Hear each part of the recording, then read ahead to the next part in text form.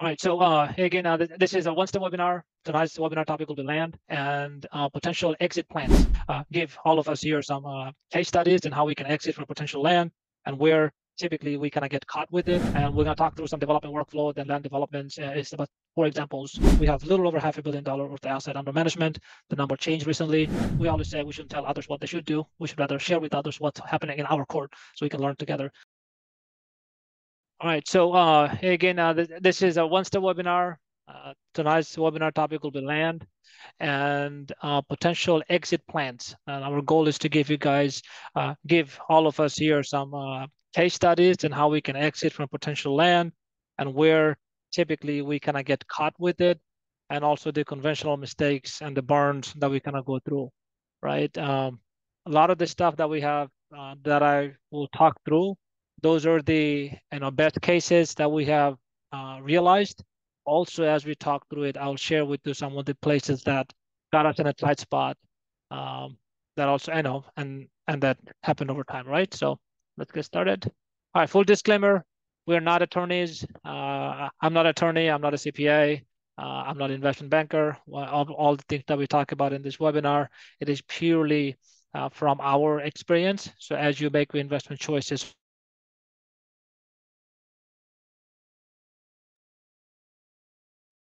the right skill set that you have, right? Okay. All right. So tonight agenda is the asset classes. Especially, we're going to focus on some triple net and some single family, and we're going to talk through some development workflow. Then land development is about 4 examples that I came about. The picture on the right is me and my gang. Every summer we go out for vacation, and that's one of the pictures that we took this time from Europe.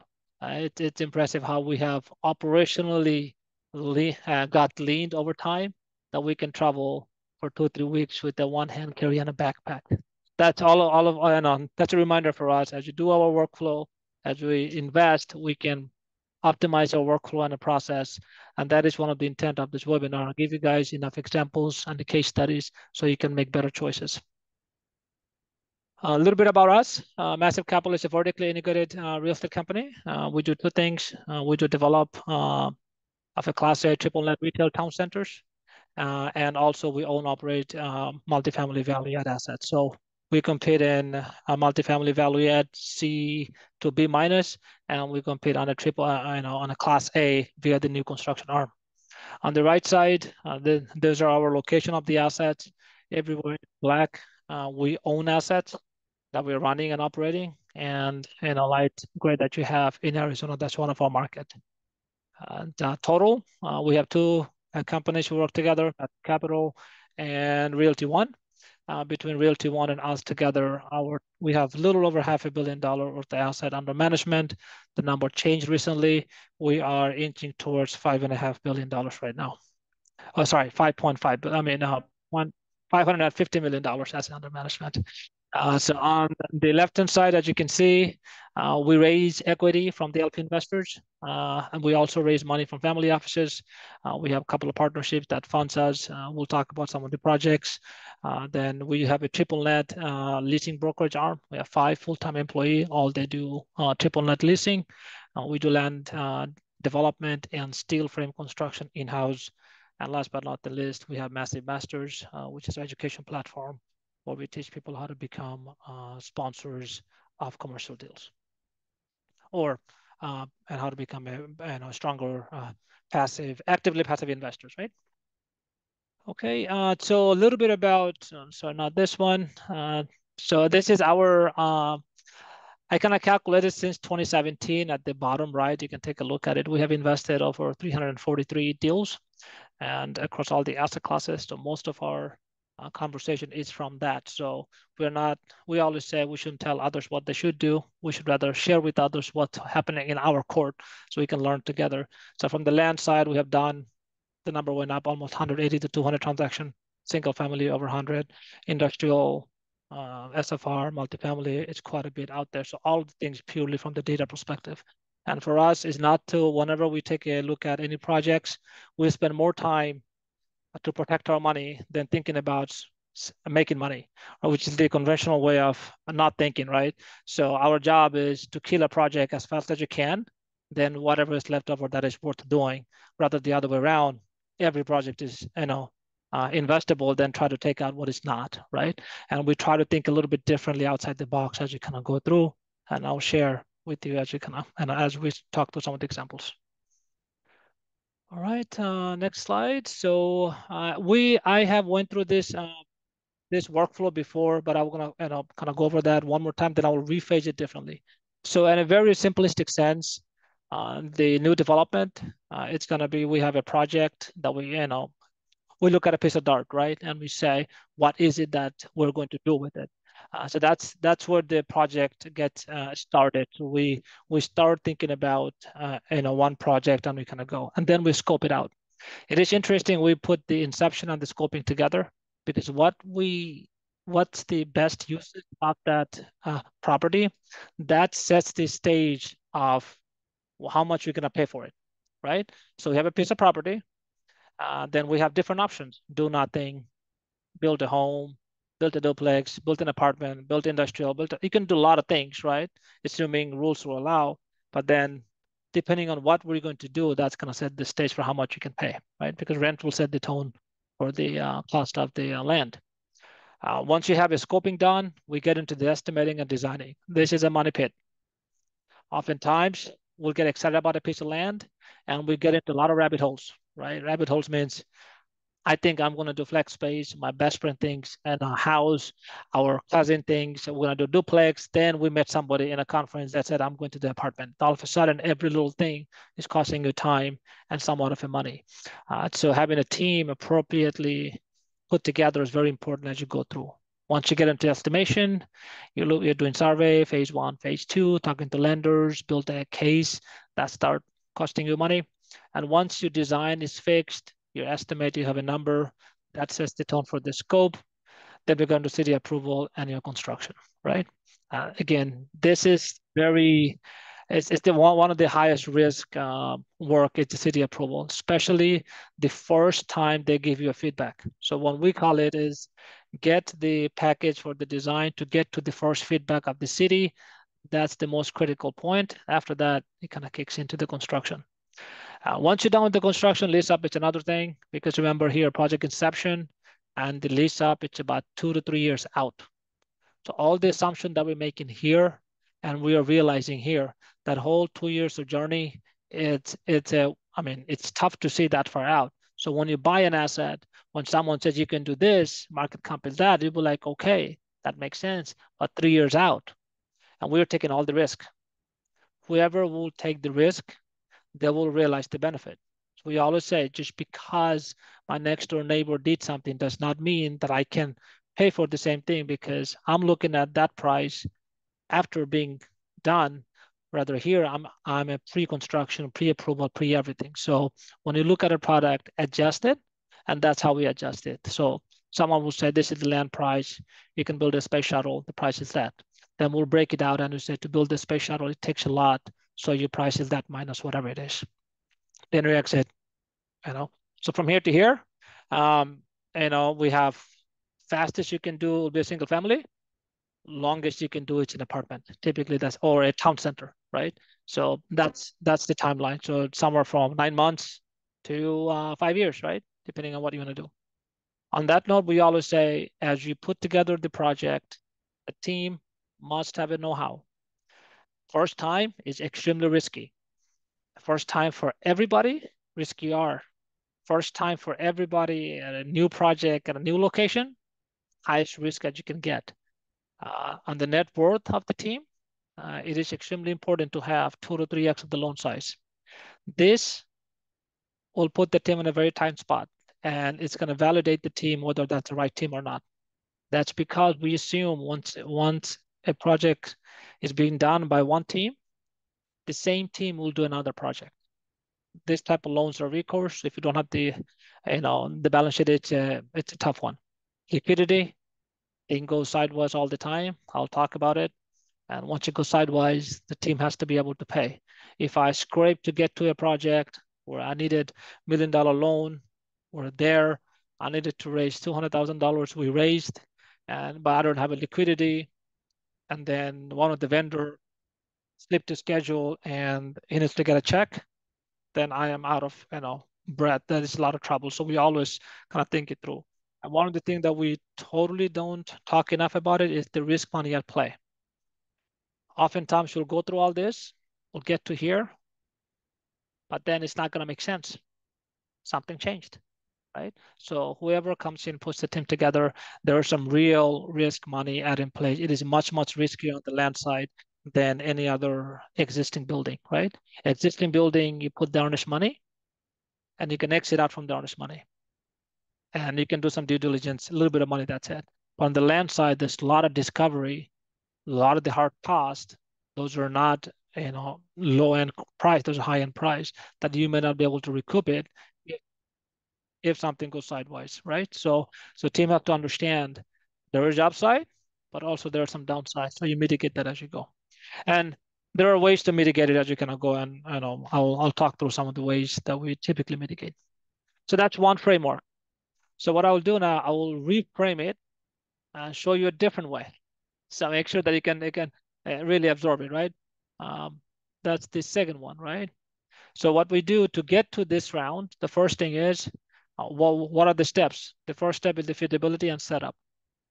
Best and the highest usage, site planning and development, and construction. So if you take all of those steps, all of those 8 steps, break it down to 3, is the feasibility and setup, site planning and development, then you go construction.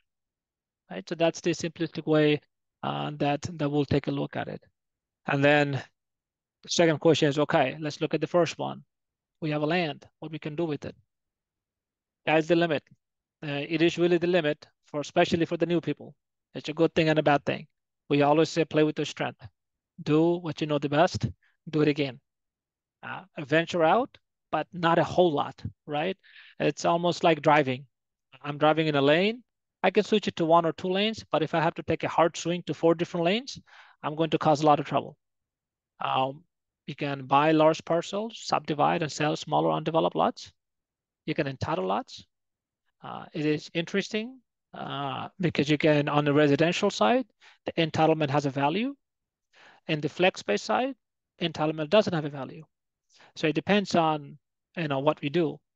Then single family communities, you can entitle the whole thing, sell a lot to the builder, or you can build it by yourself.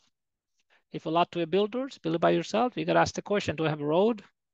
Do I have utilities? What's going to bring it? Price it accordingly. Again, residential multifamily, you can do triple nets, you can do neighborhoods, major anchor retail buildings, part of a master plan. And then we go to mixed use, right? You can put a city center. You can do a master plan community by 1,000 acres at a time. And then school districts become important. Traffic becomes important. Flow of the growth becomes important. You can do flex space, storage, RV park, medical office. I mean, you can do a lot of things on this one. The question is, what is it? So, and each of them will cost you time and money. So I always, going back to the point, when you have a piece of property, having the team who has been through 4, 5, 6 versions of it, and they should have an idea what the best thing to do, then we kind of go, right? So that's there. And the second thing is the land development. I'll bring it. So the land purchase, the zoning, the entitlement, the site prep, the utilities, construction, all will revolve around the land development and construction. So we have our internal risk factor that we use. I'll quickly show you how to read that slide. It's cash required, land purchase from 1 to 5. 1 is the most amount, 1 is the least amount, 5 is the most amount. It is an additional amount. Effective is the highest risk, right? And availability of financing, it's about a 3. So for the right set of people, financing available, and that we kind of go. And then, for the zoning, again, money is needed over the grand scope thing, not a whole lot. Risk is extremely high. There is no financing. You got to play with your own money, right? The entitlement the same way. Risk a little bit less because you went through zoning already. Money is needed quite a bit. Risk level is high, extremely high. As you can see, land purchase, zoning, and entitlement is the highest risk work. And the money is not much available, have to be from your pocket. And then when you get to the site prep, it gets easier. Risk is controlled, and you can see financing kicks in. financing kicks in, then they can do the whole project. So when you look at a project and the feasibility, you have to think it through: cash needed, risk level, financing activities, and what is your specialty. Each of those buckets and steps, that's a business by itself. People are running millions of dollars of business by itself. So it is detrimental to think we can run the whole circle all by ourselves and we'll be perfect all the time, unless we're doing it all day long, right? So when you build your team that way. Are you fitting into the land purchase? Are you going to go through zoning? Are you going to go to entitlement? Here. If one could say, you know what? I always start here, site prep. I buy everything entitled. There are teams that could say, I buy land by itself. I go to zoning and entitlement. I stop here. Some people could say, all I do, I work with the landowners, do the site prep and infrastructure. That's all. Their company could come and say, hey, I don't do infrastructure, but I only do construction. So as you build your team, you got to go through the whole thing and you got to go through the process. So developing land is fantastic.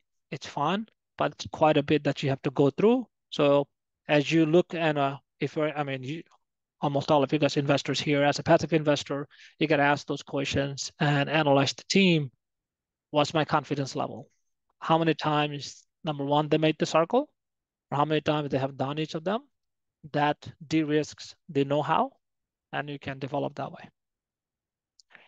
So some of the tools that we use for the land that we take a look at it, we have an initial assessment, and then we ask a bunch of questions that tells us what would that look like. It's the ownership and the legal and the utilities and the physical and the financial. If that works out, we get into a napkin underwriting. That tells us what we're going to build, what's the rent, what the cap rate looks like, very back of the envelope. If that works out, we go to detailed underwriting and planning. If that works out, we get into execution. So I would say 80, 90% of the time, this one doesn't pass. It's here. And then we don't even get into this one. And when someone sends a deal that they're going to do, we have to start here, then go this way and go that way. And then we kind of start from here, right? So for you, if you get into land development or if you're investing in land development, you can ask, hey, give me a detailed underwriting. Can you share some of the planning? Can you share some of the initial assessments so we can really understand which way to go, right? And also on that note, the one thing to remember, land development, it's a lot of paperwork, especially first year. It's not like apartment that we can show you pictures every 4 months how it's being changed, right? It's a very paperwork, very unsexy way of going about it. But once the construction hits, you get to see how it kind of comes through. So we'll talk about some of the projects a year ago and now, right? So those are some of the tools we use. Some of the tools you should have. And when we communicate with the investors, we use a version of this where we have all the cost breakdown, everything else from the land acquisition cost all the way down to total development cost. So you can kind of sort of see what the profit looks like, right? That's all. All right, so let's look at some land exit projects, right? The first, this property, as some of you guys may have seen it, we bought it Q1 last year. It's a 16.8, 17,000 square footage of retail space in Austin area. When we bought it, let me go back to the slide. So we bought it, the property, the owners, the sellers went through land purchase, zoning, and entitlement. Then they were out of money. I'm sorry, out of time. We bought it right at that. It was entitled property that we bought. Now we went through site prep. We put the utilities. Now we're doing the construction. So, oopsie. So this is the project that was in January. Here we are, 10 months down the way. This is the current status. Building went through, building is from together. So if you drive by today, up until 4 months ago, there was nothing, just a bunch of pipes. And last 3-4 months, we put together everything in a vertical. So when you go there today, you can see the building, you can see the framework that looks like pictures that we have put together before. And sorry, go back out. That looks like this. So, and again, we didn't put the brick facade yet. It's right now, it looks like that, pretty basic, but as maturity happens, you'll see the carbs and everything else will start showing up. So that's one of the example. We went straight to the construction. We bought that after zoning, right? Second project, that's in Houston. This is in the Acre Homes. One of my friend Ryan is here. It's Ryan and us. We're working together. This is the location, Houston. It was a pure land play when the land was acquired. This is what that land. It was 17 tracks. We have a bunch of options. We went through option one. We looked at apartments. It was just fine. But then architect told us after 13,000 later, dollars down the way, it's a fantastic apartment, but we have to acquire these assets. Then it's a perfect site for a inner city development. We went and then we saw this 1, 2, 4, and that those 4 tracks are owned by City of Houston Land Bank, Lara. We went to Lara, we said, can we buy it? We're gonna build a nice apartment there. City comes out and said that about 3 weeks ago, they gave these 4 lots to another builder to build 4 houses. To talk about timing and money, right? We didn't know. That option went away. Then we looked at individual houses. Then we looked at BTR. Then we looked at duplex and quadplexes. Market changed dramatically since in last 2 years. So we took a look at it and we said, okay, individual houses, interest rate is too high. Build to rent, same problem as individual houses, interest rate is too high, it's not gonna cash flow. Quadplex, pricing may be too high. And then we settled on duplex.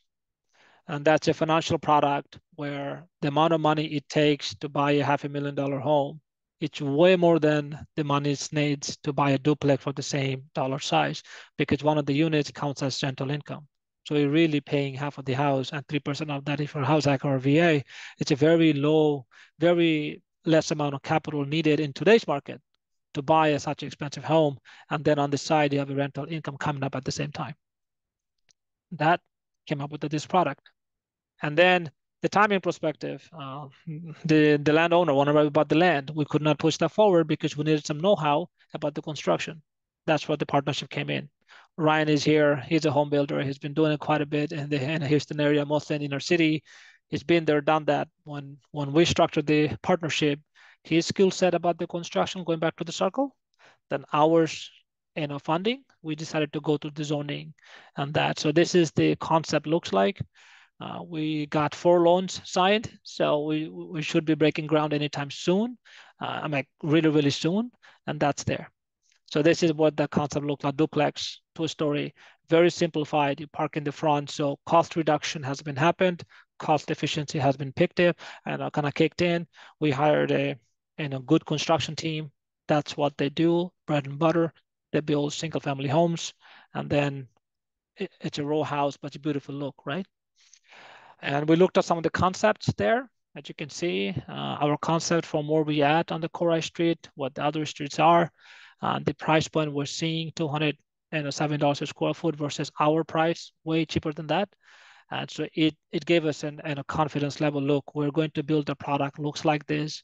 That goes way over $260 a square foot, but we're gonna sell it at a $200 a square foot, right? So that's where the arbitrage is. And that's where this is the concept. And this is where some example cases we have done. So we felt comfortable about doing this project and all of them together row by row. Now, downside, those are all full recourse loans. Bank will not give you loans for all 10, 20 at a time. So you may have to run 2 or 3 banks loans at the same time. You got to have the financial power to do a design like that. So going back to the point, having a team that has the right balance sheet, right liquidity. I have been there, done that. Concept is very important before you even do anything, right? And that's where the trap happens on the land. Most of the land that we see that doesn't work, where, hey, I have a company I'm running or I have a W-2. The concept is really good. I just bought the land. Now I need to figure out what to do with it. But when I bought it, I missed something or I paid too high. So I'm stuck in between, right? It's sad, but it is what it is. Now, only thing you have, you wait and see when the price goes up, right? So land is great, makes a lot of sense. You're gonna have a lot of upside, but you gotta know when you go about it. Otherwise, a lot of rabbit holes, expensive rabbit holes that we have to go through. So that's the second example, right? You have a land, we waited, we ran through all the concepts, then we designed the duplex. It checks the financial box. it checks the price box, it checks a product that is positioned nicely to compete with the high-end product, at the hand for the high-price product within a mile from there. Right? Let's look at another one. Retail. This is a classic example of one of the land thing we can do. You can follow the bigger development. This is one of the projects that we have. Those are all listed about almost 6,000 homes. Phase 1, 2, 3 already sold. Phase 4 lands are being sold. We had phase 5-ish right here, phase 5 right here. That is being, the roads are being put together. And this is the lake, most expensive section of the whole thing. And then you can see the whole subdivision needs a destination for service center. It's right here. You'll see as you drive by, every major development, more than a couple of thousand homes, they get followed by apartments.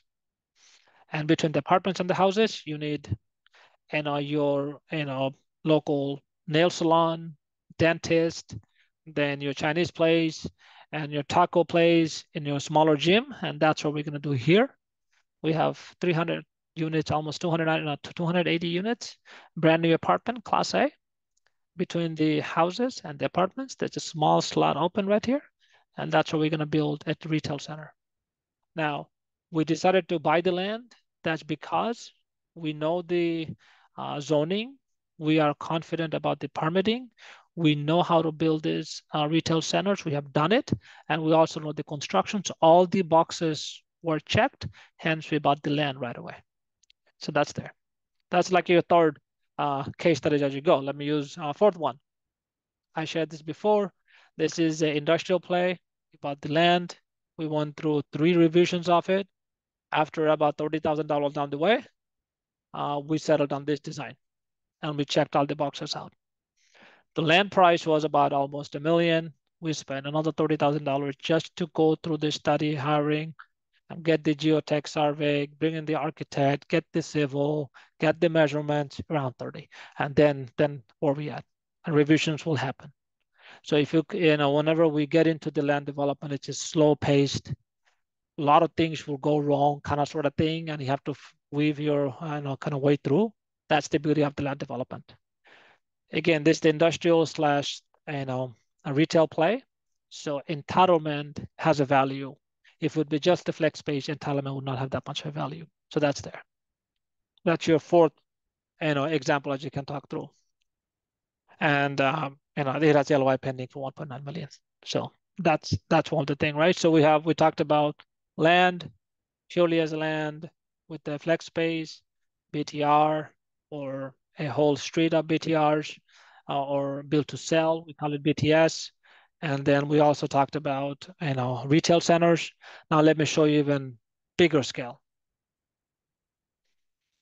All right, so from the ticket size perspective, just to let you know, this one that we talked about, the land alone was a little over 2 million. This land, a little over 500,000. And this tract land alone, it's almost 5 million. And this land was 1 million. It takes money, and about 2 out of those last 3 deals did not have a debt on it. It was pure cash flow, because you gotta go a long way, and we tried to put a very thoughtful way to kind of put the debt together. And then this one that we have, this is the retail town center right by Ellison. If you live in Katy area, you can drive by FM 529 and Grand Parkway. You'll see this is the Grand Parkway right here, and FM 529, there's an exit. This is what we call it. It's a retail town center. It's the destination-based town center that you can go. The land itself, it's about 23 million, right? And one family office from Houston, they came in, and we are acting as a turnkey developer for that one, which is they brought the money for the land, we brought the construction and leasing, and then they're gonna buy that out from us already. So our job is just to deliver the product at the end, build it for them.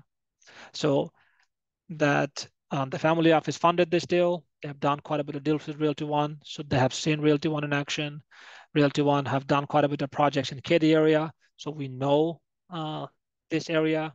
And between those two, they wanted to do a certain type of project. So they came in and cut those big checks, and that funded this project. If we drive by today, you'll see about 7 months ago, there was nothing. Now, right now we have buildings going on. This is the fastest I've seen that we put in 18 miles of underground piping in less than 3 months. That was an impressive undertaking and execution on that side of it, like 18 miles of underground piping. One of the best thing I've seen. And then, so those are all the things that are happening. Now the question is, let's look at the timeline perspective. What else are working? This is another project we are scoping out right now for 2025, end of it 2025, and or 2026. And this is 2024. It takes years to get to those projects. The reason being is that this project, let's say they already have houses built, and the project before they have houses built, but here houses are not being built yet, right? This is about 40 acres of somewhere in the Katy area. Can't talk about the name yet. It's a town center.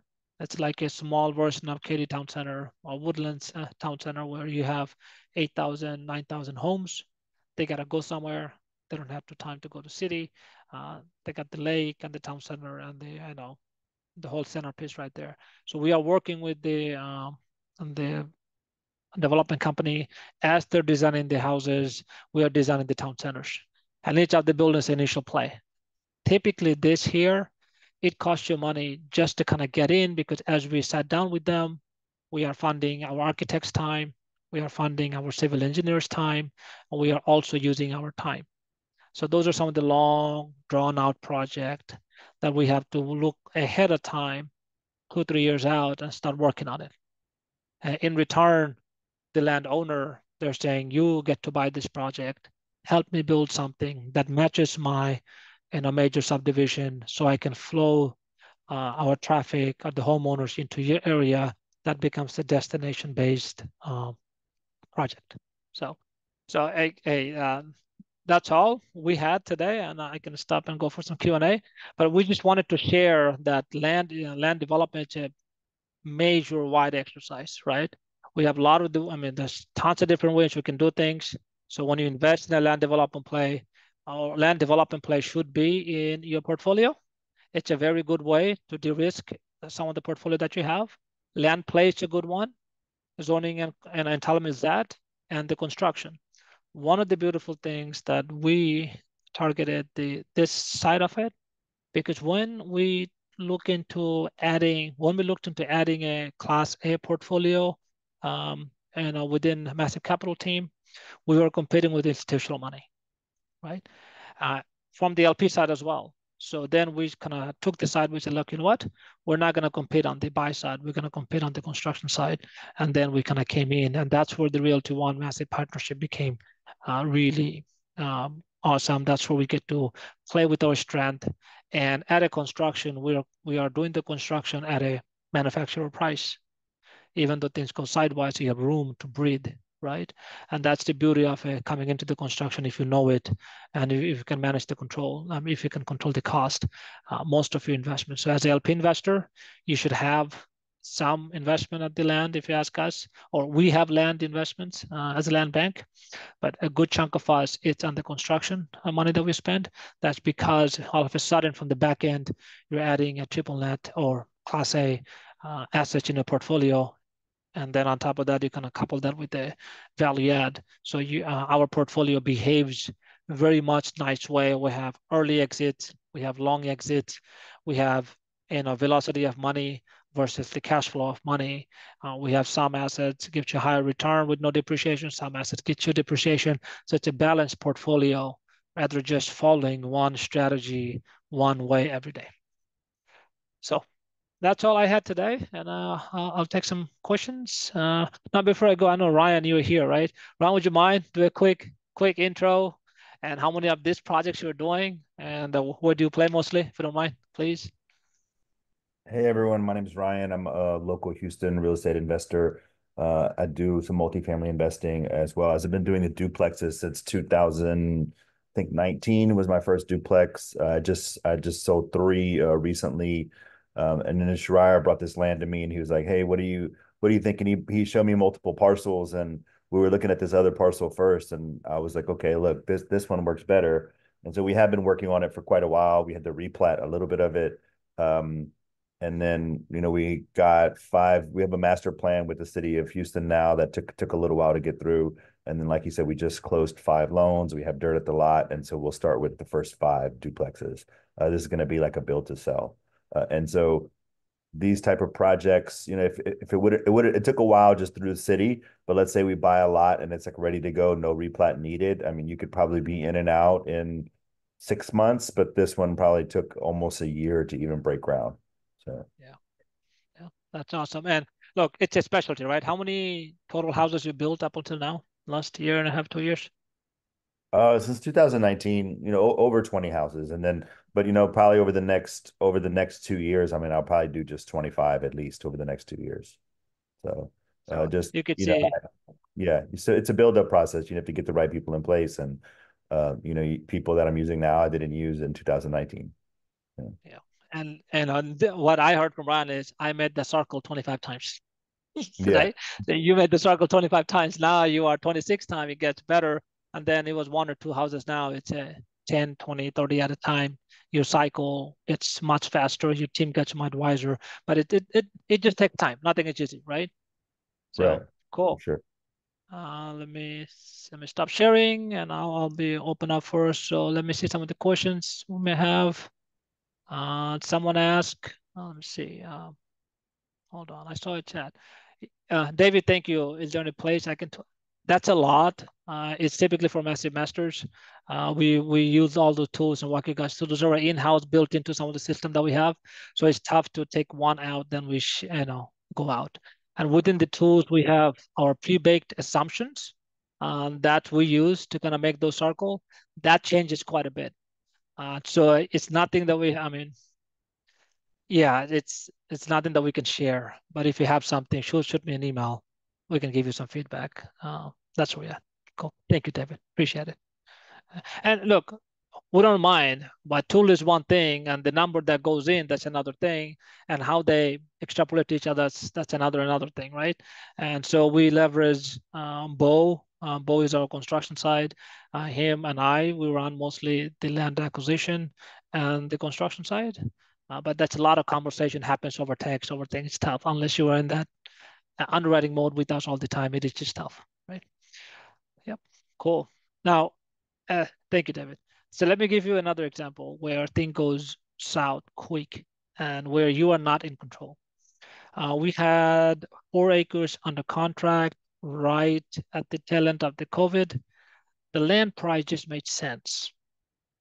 We went through the whole hiring the top end farms. It was about 320 units, 5-story wrap, Class A beautiful building, energy corridor. It just slammed up. $73 million deals were going in. Interest rate went from a 3 to a 12. Doesn't matter what we did, we're not in the money, right? So we had to cut the cord. We said, okay, we're going to let go our total cost around $60,000, and we walked away. We walked away happy because we had 7 partners, less than 10 grand a piece. Worked out. And so that's the type of partnership we need to put together. On one side, it's great if that project would have been kicked in. If the interest rate would have been where it is now, at down the way, 5.5, and would have done the same thing one more time at the price point, the total profitability of the project was tens of millions of dollars. But the interest rate ate the lunch, dinner, breakfast, everything else. So that's not in our control, right? And not in our control in a by any means. So sometimes it is okay to walk away, live for another day, so you protect investor money. On that note, almost all of our soft cost money comes from our own pocket. We don't bring in investor money to put them at a risk upfront. So when you get into land entitlement, something like that, as an investor, you get to ask who's bringing the soft money. Thing goes sideways, deal doesn't happen. Whose money is it that is in the works? If it is investors, you should know it's high risk. If it's not, you're in a better spot. So we tend to invest with our own money to get to the entitlement process, and then we trigger the loan and the investor money. So it gets nicely adjusted by the risk. So good question, David. Thank you. All right, let me see who else got questions. There was a lot today that I shared with the guys, and you almost have some questions. Come on. Hey, hello. Thanks for joining.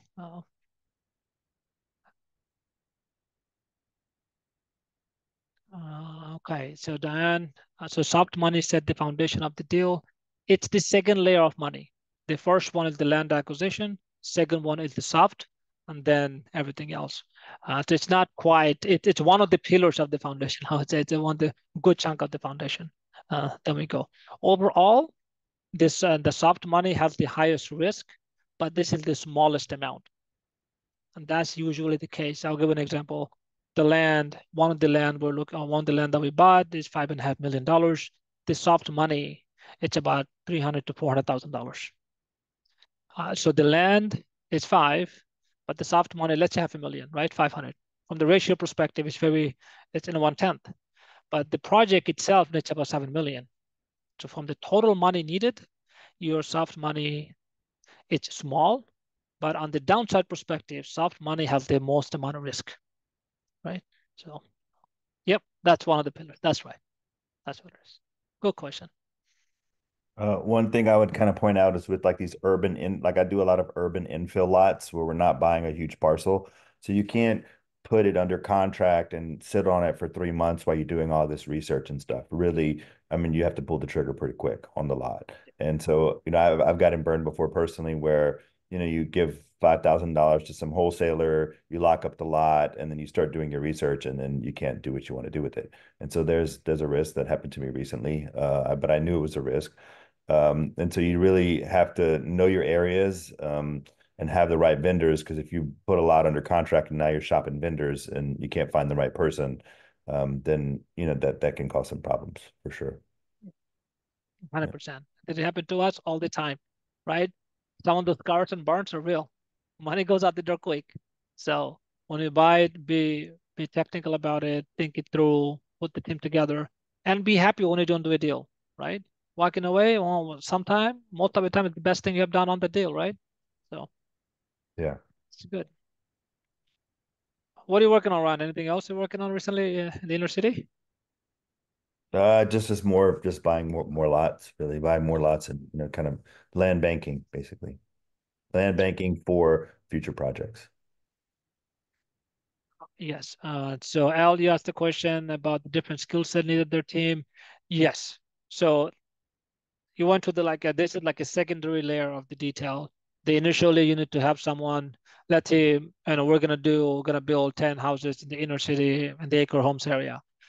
To think about the first layer is someone needs to fund the deal, which is, let's say it's me. Someone has to know the how of doing the construction, it's Ryan. And then between us, we got to figure out who is our replat. We look at our Rolodex. Okay, we know that attorney or the civil engineer who can do the replat. And then on that note, we need to do a construction. Then we ask the question, what type of construction company we're going to hire? Do they have civil, or do they have or they don't? Or who's going to do the design? So the architect, do they know any civil? Do they work together? If they do, it's great. And then some architect doesn't do permitting. So you got to put together an architect, a civil engineering firm, and a permitting just to get the permitting. And then you got to ask, look, for an architect, they don't really care how you build the building. They really only thing they do care is how pretty it looks, right? So you got to bring in a construction team, and they have to test their design from the construction perspective, because trust me, every 2x4 counts.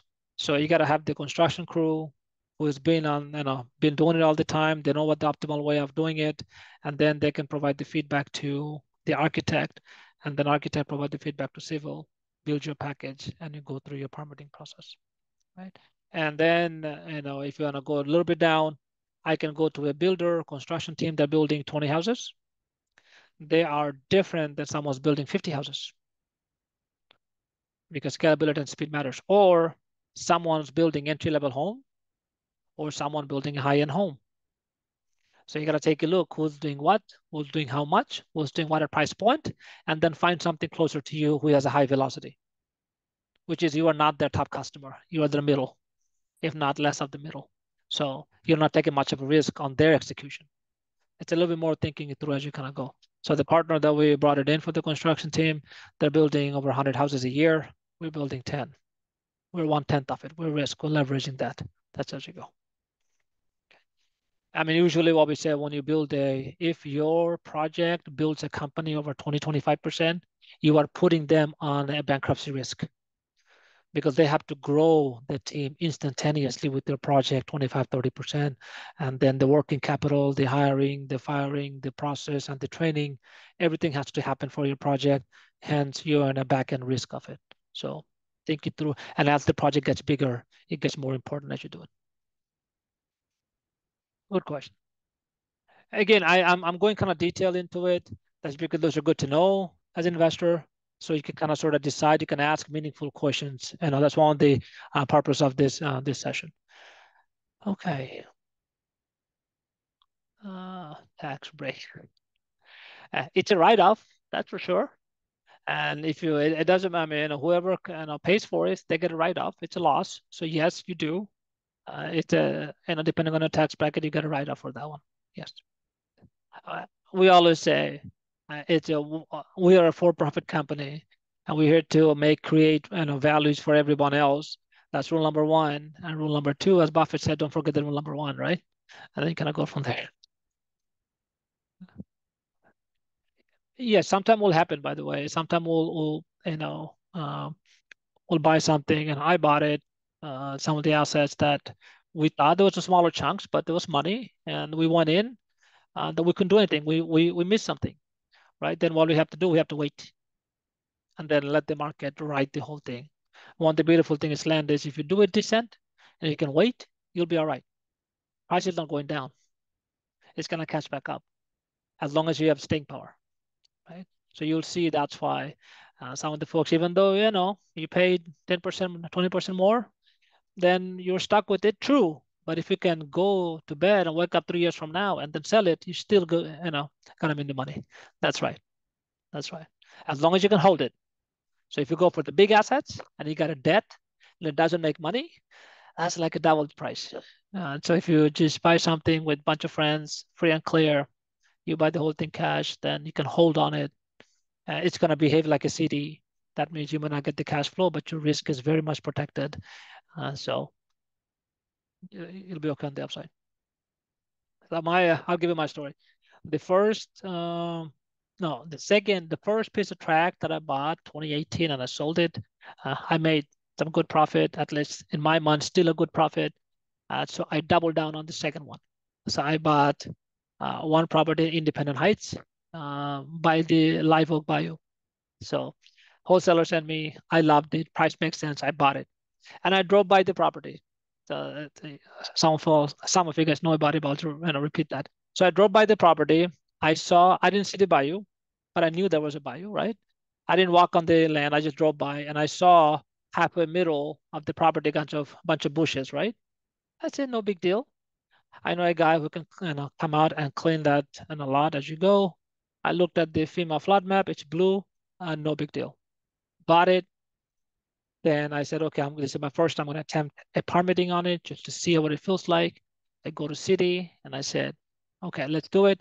And as a prep for the city, I sent my my lot clearing crew to go out there clean the lot. So he goes out there. It's almost 5,500 square foot lot. Yeah, 5,500 square foot lot. It takes him about 3, 4 hours. So he went there in the morning. He called me like after 30 minutes. He says, hey, sure, I'm done. Send me the money. I'm thinking, there's no way it's gonna be done in like 30 minutes. There's no way. It's just not possible. Then I was like, look, Robert, what happened, man? Why you done so early? He said, yeah, I cleaned up the lot. And he sent me a picture. I'm looking at it. I was like, doesn't make sense. He cleaned a little bit. Then he calls me and tells me, look, you know that half of your lot is missing. I was like, what the hell does that mean? Half of my lot is missing. So what happened, it's a 5,000 square foot lot and the bayou eroded my lot away. I have only half of the lot. And there was a bush. I didn't know, so the other lot was missing. So I got half of the lots and back of the lot has been eroded out. So I go to city. I said, hey, I'm going to dump some dirt in there. Done. Neighbors find out my phone number. She calls. It's like, sure, I don't know who you are, but don't do this. You're going to get a lot of fine. I freaked out because I bought that property all cash. It was back in the days, $130,000. I brought in a friend of mine because I thought I knew it. Then I was like, oh my goodness. So I go to the flood map, call some of the people. They said, look up the flood map. It's in the flood way. It's even worse. Then I was like, how did I make a mistake? The flood zone, 100 years, 500 years, and the flood way. Back in the days, used to be light shade of blue and dark shade of blue. In this case, light and dark overlapped. So I thought that's a light shade of blue, but it's a dark shade of blue. So I made a mistake. So I bought a property that has half of the plot, other half is missing, and it's in the floodway. So I cannot do anything. I was like, oh dang. So that was the worst one I bought, but made me other side the best person to buy land. I studied all the FEMA rules. I became like one of the good friend of the flood pad designer or the water flow designer or water flow engineer of the city of Houston. And then finally, we found a way to get it out. So I think after a bunch of meetings, the engineer goes, Sharar, you're looking at things wrong. I was like, what do you mean? You're looking at things from the top down, that how are we going to fill the land, how are you going to build the house? But look at sidewise. That means this is your floodplain. This is where you're building a house. That means build a house just like you're going to build a house in Galveston. For first floor, nothing. Your second and third floor, your house begins. And your first floor is your garage. Then you got to step down to the bayou for a hangout spot. After spending so much time on the book, talking to so many people, then we hired an architect. We designed a beautiful 3-story building with a 2.5-car garage with the step down to the bayou, with the second and the third floor with the balcony, beautiful view. Then we were able to sell it. It took us 3 years. I still made money. I sold it for like almost 250 grand. But the amount of study went in to save me out of that hole, we learned so much, we become a better land buyer. Going back, the point is, don't be bullish on the land if you think you don't know. Find somebody else. Money goes out the door really, really quick. But on the other side, if you can wait, if you can have a holding power, you should be on the other side okay. It's gonna take a little bit of time. So, yeah, then sometimes it is just like that, you know. I bought houses, similar thing. I drove by, and then after I closed, I sent my crew out, and my construction guy calls me. He's furious.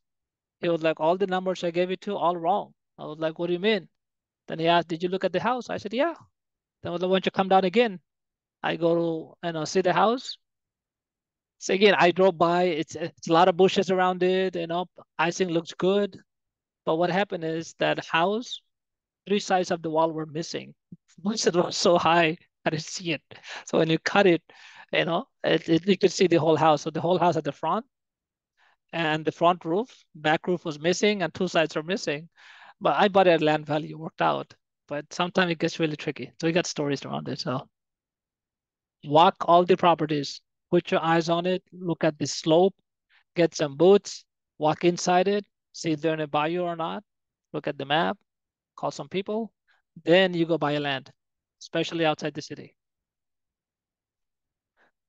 Yeah, and something I even learned recently, once I started working with the new plat guys, I do something called, if you're in the city of Houston at least, but I'm sure probably most entities have this, is I use a certain title company and I order a city planning letter, and they go in and it's almost like, it's basically he opens title on the property, but not for a sale, just for research purposes, pulls all the documents, gets all the boundaries, all the setbacks, everything, and you can show it to an architect and a replat person and say, hey, what do you think of this? That is $350, which is nothing, right? So I would rather blow $350 than buy a $200,000 bad lot that I can't do anything.